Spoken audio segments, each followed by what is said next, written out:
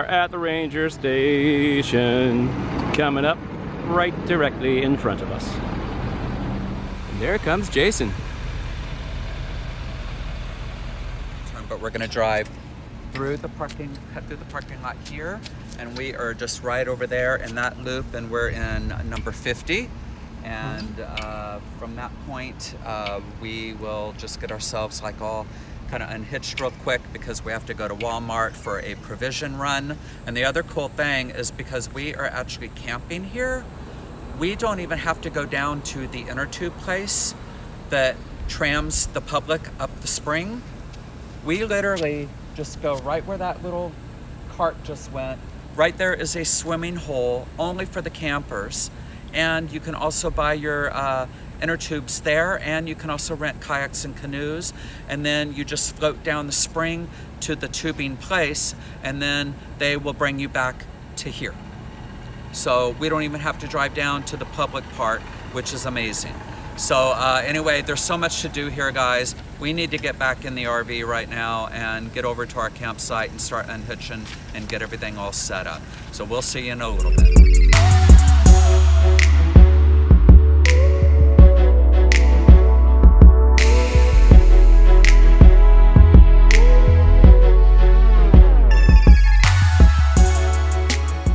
Well guys, we made it to Rainbow Springs, and the camp host is right next door to us, named Peggy, and I was talking to her briefly, and she told us that we are in one of the 2 best sites here at Rainbow Springs. As you can see, this site is massive, and it is just covered in beautiful shade trees. This site is 103 feet long. Can you believe that, guys? 103 feet. The other great thing about Rainbow Springs is that they are a state park with full hookups. So we have water, sewer, and power. Most state parks are usually just power and water. Oh, look at that. We just got a cool little rainbow glimmer there across, and that is such a perfect segue because we have our little rainbow windsock hanging out. Here is our campsite, and we decided to park a little bit closer into this area because we wanted to be closer to the shade trees. We can't pull that awning out, and that's okay because we have all the shade, but we wanted to have the fifth wheel kind of be the focal point into this really awesome little open area that we have here. But we've got a picnic table, a fire pit, and they even have a grill for you. We're going to cut through here, and I'll take you around to the other side. But look how massive this spot is. But right over here, we haven't taken our bikes down yet. And I'm just going to back up a little bit so you can see this side. But there's the sewer, and there's power and water. And right over here is the camp host. And I was talking to them. They're going to be here for about 4 months. So let me just come around this way to show you guys how big this spot is. But I mean, look at that. It's massive. I actually have room in the front to park the truck, which I did, but we drove into town. So I decided to park the truck in the back. And I mean, it's massive. You could actually put 2 RVs in here, and you could actually put a car up front as well. So the spot is huge, and it is so beautiful. Now, as far as cell service, we are on T-Mobile, and we are only getting 1 bar. It is enough to kind of surf the internet. We tried to stream with it, not having any luck at all, but we are getting some over-the-air channels, so we do have a little bit of entertainment as far as, you know, to watch some TV in the evenings or whatever. But you know, we are glamping, so we'll probably light a fire later and have that be our entertainment, along with some cocktails. But right here you can see we are in site number 50. And then we were also told right over here, site 51 is also the other really good site. She said it's nice and large and it's shaded. But we're here for 5 days, so we're going to be here for a nice long time, and we're really excited about it. All right, and there's some primitive campers. Good morning, how are you? But they have a really nice setup with the tent and everything. Check that out. They even have like a freezer and all that. Look at that, that's cool. So we basically just went around the loop, and here we are again, kind of hidden away in a beautiful shaded spot. And for me personally, it's so easy to tow it through there. And that's Peggy back there. She's actually sitting in the tent. And then right over here are the bathrooms. But as you can see, this park is beautifully maintained. Just beautiful. But I'm walking actually up to the front office because one of the big draws here at Rainbow Springs is that they have tubing on the river and also kayaks and canoes. And I'm going to go in and go ahead and pay for our tubing. It is supposed to get up to 100 degrees today, so the weather couldn't be more perfect than tubing down a beautiful lazy river. But the drop-off is here. It's $20 a person, and it's an all-day pass, so you can go as often as you want. And then there's a tram 2 miles down the river from here that will, for free, bring you back up here to your campsite. And if you want, you can hop right back on the tube, and you can go down the river, up the river as many times as you want. Last call is at 3 o'clock. Which makes sense because it takes about 2 hours to float down the river. So by the time you get back down to the drop-off area, it will be about 5 o'clock, and the tubing place closes at 5:30. But here's the big open parking lot. And then right over here are the dumpsters. And then down there is the road entrance into the park. And then right over there is the dump station, if you prefer to do that. And then right over there where you see that truck coming out, that is Loop B and Loop C. But now we are going to go into the park office because this is also where the store is located. And we are going to get some inner tubes rented for the day. Woohoo, it's going to be a great day for it too. Now all this stuff right here is historical, just so you know. This is stuff that was in storage buildings and stuff of the park in the past. Oh, okay, okay. So there are actual signs, like Yeah. I said, that we found in storage buildings. Old brochures from years and years. Oh, wonderful. And this, I point this out to everybody because it cracks me up. Yeah. If you look how old, look what the telephone number is. Oh, wow, that's crazy. That's actually how phone numbers I work? guess so. Just what? It's what, like a letter and a number? Oh my gosh, that is too funny. 134-J. Yeah.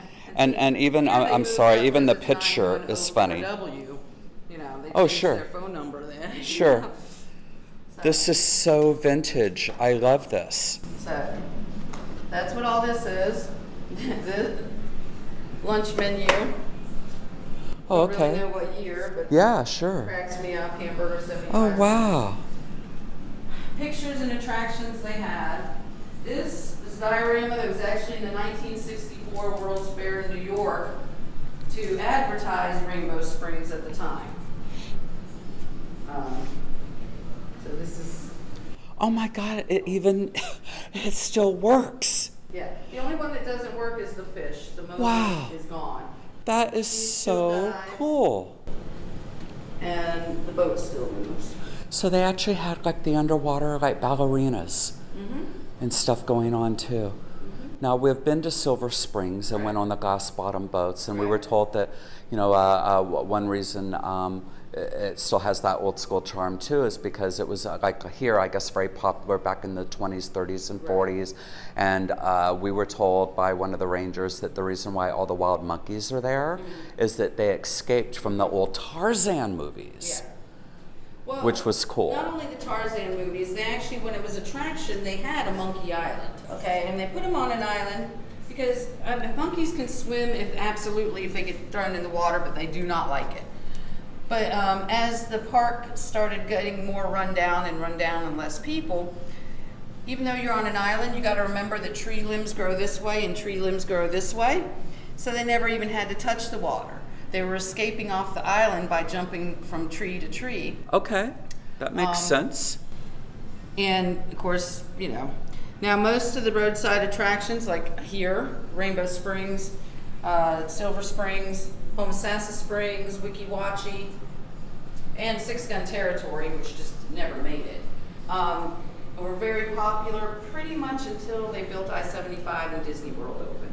Even though we were winding down here at this park in the early 70s, as soon as Disney opened, that was pretty much it. Yeah.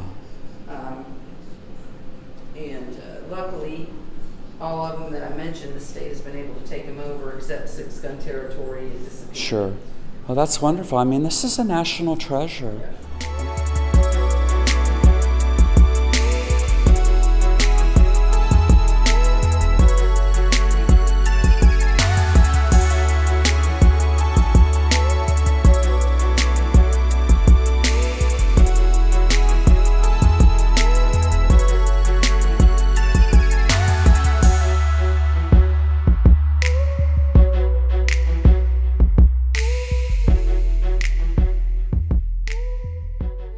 Yeah. Blackberry books. Oh, very cool. So is that like a free book exchange? That's exactly what that is. Wow. I think this has probably got to be one of the favorite state parks we've been to yet. And we've been to a lot of state parks. But this is just so well maintained and immaculate. I mean, they've thought of everything. I mean, that's great. They provide like on the honor system, a magazine and a book exchange. And Todd just got a book he's going to read.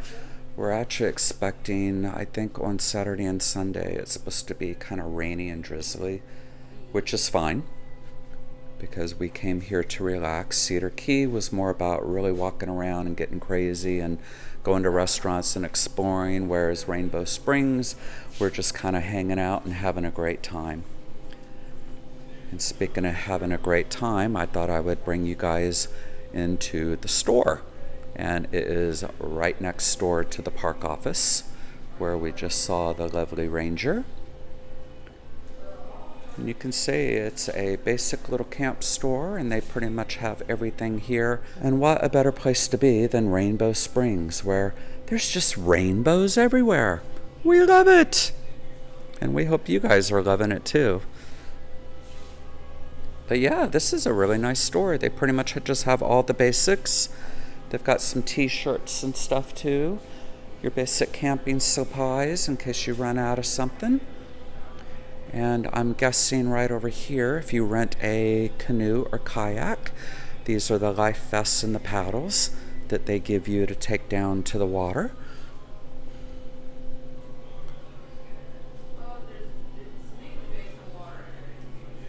Ooh, and they have ice cream. Got some soda. Oh, they've got some beautiful like sun hats. Here's the front desk. Oh, check it out. They even have a Christmas tree. Haha, that's really cute.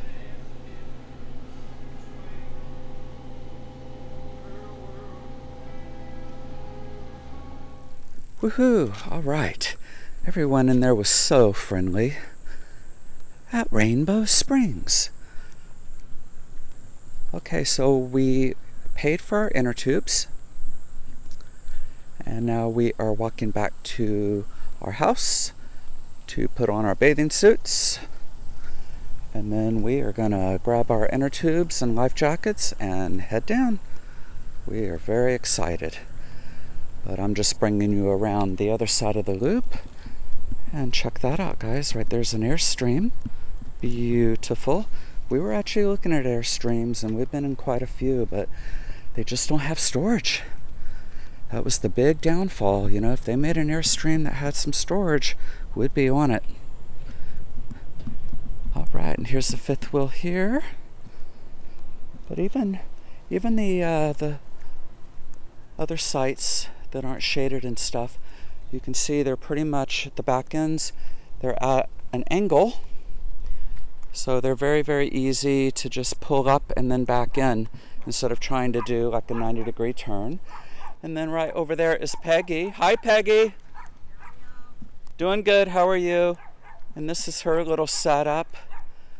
But she's the camp host. They're going to be here for 4 months.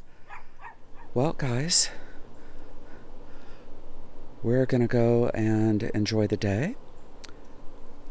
So we're going to wrap up this video. And until next time, you guys have a glamtastic day. And stay tuned for the next video.